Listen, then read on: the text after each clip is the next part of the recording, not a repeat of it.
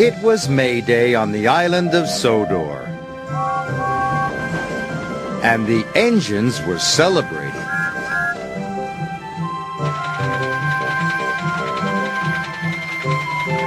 They knew there'd be music and lots of fun. The station was being decorated. Sir Topham Hatt said that the engines could be decorated too.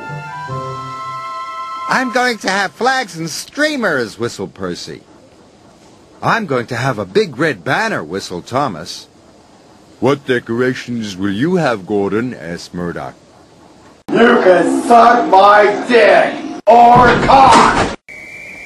Gordon was feeling insulted. "I don't have time for this championship bullshit!"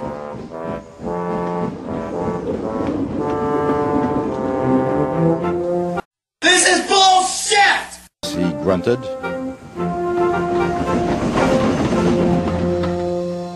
Thomas was enjoying himself.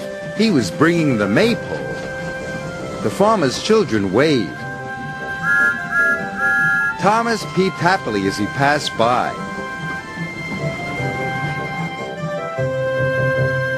Soon it was time for the decorating. Percy's driver was wrapping streamers and flags around his funnel. Thomas had a big red banner on his tanks.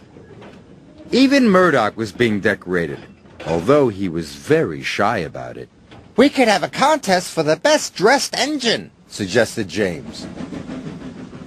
Just then, Gordon shunted in. "Fuck are you talking about?" He puffed. "What is this shit?" "This is a best-dressed engine contest." "Fuck you!" puffed Gordon. "You look like 200 pounds of bird shit!"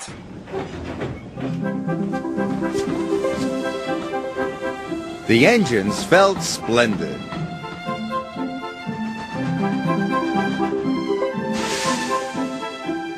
But not Gordon. He was cross. "What a bunch of bullshit!" Further down his line, a colorful banner was strung across the bridge. Then, as Gordon steamed across the bridge, it came loose and wrapped around his firebox. Holy shit! Gordon couldn't see the line ahead. Gordon tried to whoosh the banner off, but it wouldn't budge. "I can't see shit!" He whistled loudly to his driver. "Shit!" "You can't stop, Gordon," his driver called back. "You're the express." "Oh, shit!"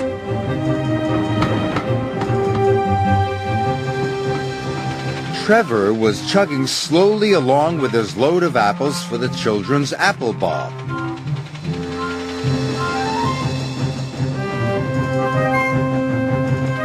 Trevor heard a whistle. He was going as fast as he could, but it wasn't fast enough.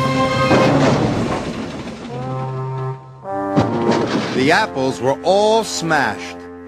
"The hell was that?" James was the last engine to join the contest. Or so he thought. "Here comes Gordon!" cried the passengers. "What a bunch of bullshit!"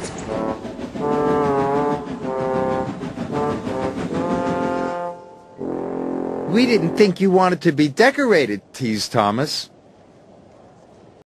"Fuck you!" puffed Gordon. "Well, you're definitely the best-dressed engine," said James. All the engines agreed. Gordon was secretly pleased, but he didn't think it was dignified to say so. Silly Gordon. "You can go to Jolly Pirate Donuts, take a tour of shit for all I care!"